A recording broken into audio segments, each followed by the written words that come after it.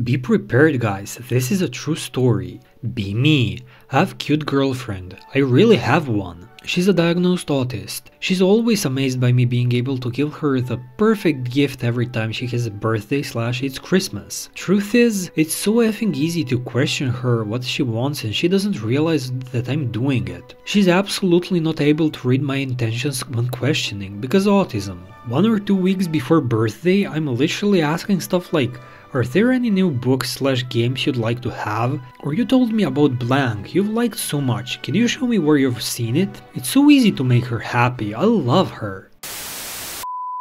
Be a recruiter for a mid-sized company. Have to review applicants' resumes whenever we have an opening. Company has an opening for an entry-level software developer position. This type of position always seems to bring in the absolute worst resumes for some reason. One guy's resume has the entire job history portion empty, except for listing his current job as cryptocurrency trading expert, self-employed. One guy who dropped out of high school and whose sole job experience is 2 months for Burger King in 2019 wrote proficient internet user in the skills and qualifications section. One guy's job history is filled with nothing but Discord servers he moderated. He listed each one individually as if they were separate jobs. Some old guy with a decade of experience as a welder says he is qualified software developer because he knows a thing or two about computers. One guy listed his 3,700 hours in Team Fortress 2 as a certification. There was a resume that was only a single line of text that said,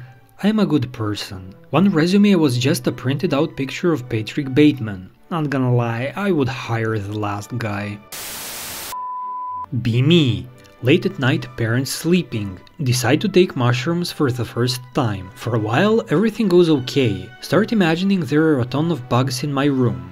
Freak out. They follow me everywhere I go. Decide to go out since that's where bugs belong. They follow me there too, which is what I wanted. I start rolling around outside in the grass. Feels good, man. Sit up against the fence and stare at the stars. I'm so effing out of it. Suddenly I hear someone talking to me. Not sure where it's coming from. Voice keeps telling me to respond. I don't because I'm scared. It says if I don't respond, it's going to kill my parents. I freak out more and turn around. It's the effing fence post. It keeps talking to me. Respond to this post or your mother dies in her sleep tonight.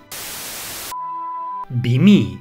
Working in a new company since a bit more than 6 months. There's a really nice female colleague, a walking red flag with mood swings and all. We hang out because she's fun and we get along great. Both of us are the sarcastic type, so we mess with each other quite a lot. The jokes escalate week after week, eventually start reaching the point of mildly dirty jokes and fake flirting. The I know you love me, you wish type. Feeling uncomfortable at first, but she keeps making these jokes, so I get used to it and do the same. Now at this point I'm obviously starting to think she's serious. One day as we're talking about dating apps, I steer the conversation to clarify the situation. She reassures me saying, we're not like this. Okay, cool .jpg. Fake flirting continues nonetheless. Both of us doubling down each time. Gets to the point where she's saying things like, her, my period hurts. Me, what am I supposed to do about it? Her, get me pregnant. It's really fun to talk with her and all, but given how unstable she is, I'm really starting to be afraid for my job. If she gets a mood swing and goes to HR, my career is over. She's the one starting at least half of it, but nobody would listen if I got accused. WTF am I supposed to do? Women are crazy. Be me. Go out with Tinder girl on 3-day camping trip, never met before. She's fine when we meet up. No showers at campground. Day 1, no issues. Plow her Badusi all night. Day 2, no issues. Go to plow Badusi again and I'm hit by the worst stomach churning stench. Entire tent is gassed with the smell. Almost die. Tell her to go to the river and wash herself. She cries. End up packing everything up and leaving at 3 AM to drive home together for 2 hours. Incredibly awkward. I will never go out with a femoid ever again. What kind of creature just smells like that after a single night of not bathing? I don't even smell that bad after a week of physical exertion and no showers. Be me. Coffee enthusiast. Wake up at a friend's place because he let me stay for a few days. Offers me coffee. I accept it. First mistake I notice is that Top Gear is playing in the living room as he grabs the coffee. As we all know, playing loud noises such as car engines around coffee beans might throw off the chakra of the coffee beans and subsequent taste. But hey, it's a rookie mistake I commit sometimes. He prefers to buy whole beans and grind them himself, thank God. He immediately pours the beans into a grinder instead of putting them through a Glubitron 2800 series. No excuse for this one, it's a rather low-end model only starting at $58,000. It's a hand-powered grinder and his mistakes continue when he grinds at a somewhat constant speed of 30 RPM instead of 31.2 RPM, which will ruin the consistency of the coffee grounds. As he finishes grounding the coffee, he pulls out a Bialetti mocha pot. I can immediately tell it was made on September 3rd, 2017, the date of the first North Korean nuclear test, which might have affected the forgery process of the metals involved and negatively affected the harmonic ionization caffeiglution molecules of the coffee. Final straw is broken when I notice his gas stove. His gas provider is PG&E, which provide a gas that provides a BTU of 0.00087 smaller than what is required to brew the perfect pot of coffee, which is why I'm Southern California Edison fanboy. Pull out my gun and shoot my silly troglodyte of a friend for even fathoming serving me this steaming hot cup of coffee. He dies instantly.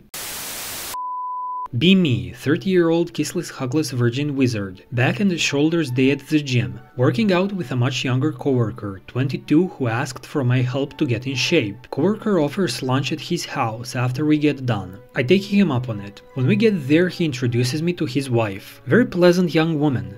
She makes a lunch for us. Coworker asks me to stay to watch football. I agree to. His wife asks how things are going at the gym. She thanks me for helping him out. Realize that this is the first positive thing a woman has said to me in a long time. During the game, coworker sits on the floor in front of his wife who sits on the couch and massages his shoulders. Coworker notices me staring. I say, it must be nice to have a free masseuse. They laugh and she says, come here, your turn. I try to say no, but neither of them will have any of that and the coworker practically drags me over to sit on the floor in front of his wife. She begins to rub my shoulders and I'm not exaggerating when I tell you it was the most pleasurable physical experience I have ever felt.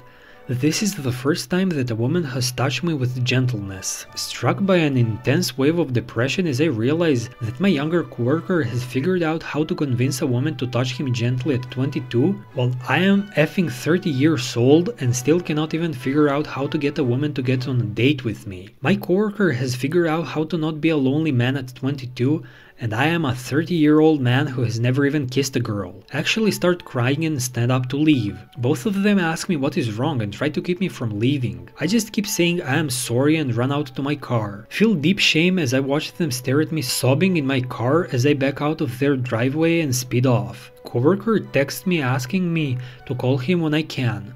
I hate myself so much. I cannot stand it. I bore witness to a life literally 100 times better than my own and it broke me. Make a thread about CIA during EU hours. Mention CIA. American flags quickly start replying, even though they should be asleep and downplaying whatever was said. Thread derails. This is just a coincidence, right? I wouldn't worry about it. Nah, that sounds pretty normal. Don't think too hard about it. Maybe you should be asleep. Anyway guys, if you liked the video make sure to like, comment and subscribe. Bye!